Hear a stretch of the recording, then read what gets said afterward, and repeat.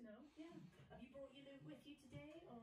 No, because I'm coming on my bike at the minute. Right. Okay. So it's quite difficult to transport. It's 17th century as well. It may seem strange to be going out to paint today at a time when the world feels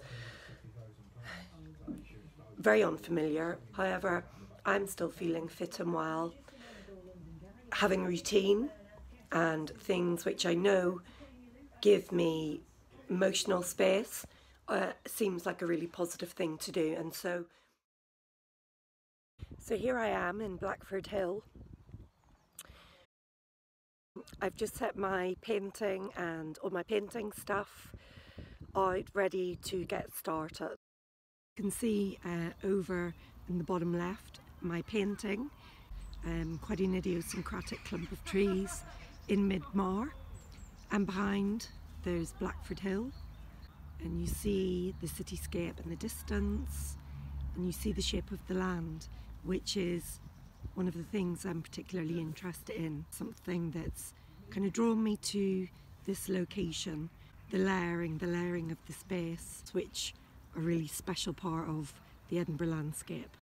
And I've already mixed my colours for today, and I have already planned what I'm going to do. Then I have my brushes, which are jammed into the ground, my selection of colours, which is quite a limited palette, and this is a small A4 coloured image of my painting, and I've been using Photoshop to try and work out what it is I want to do.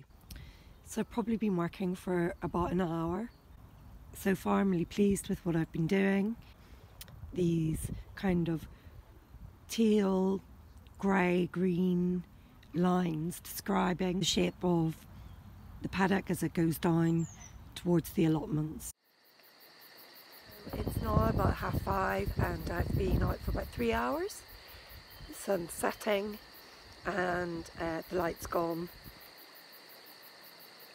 Need to leave it to dry so that I can then decide what I'm going to do next.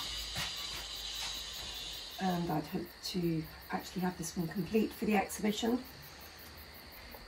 celebrating the fact that the landscape in Edinburgh is built around 7 hills.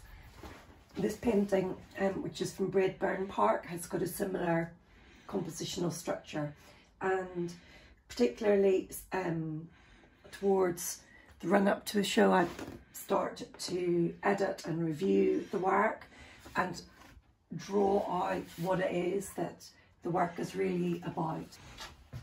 I began painting for the show 2.5 years ago, and these small paintings, these are all water-based works, working with a very limited palette, putting myself in a position where I had to use the paint in a way which was moving away from the local colour.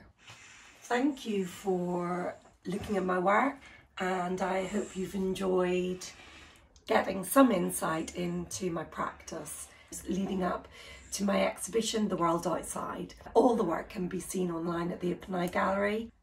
Thank you and bye-bye.